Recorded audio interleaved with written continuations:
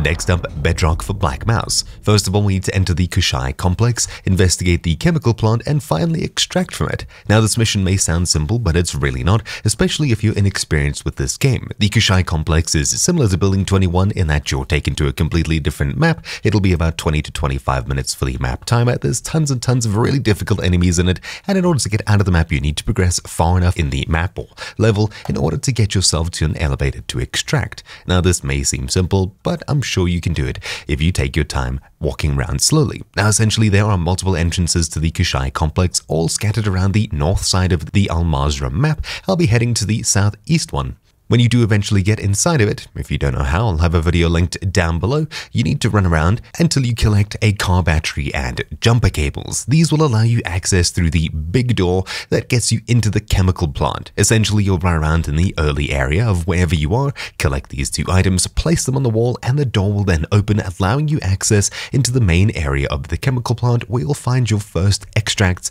so you'll be able to leave the map here. Though do note it is incredibly dark, so hopefully you find night vision goggles, either running around inside of there getting kills with thermal scopes, or of course hopefully on your way there. It's ultimately not too difficult if you've been here before, but if it's a fresh run, you'll probably be really scared of what's going on, but don't worry, you've probably got this.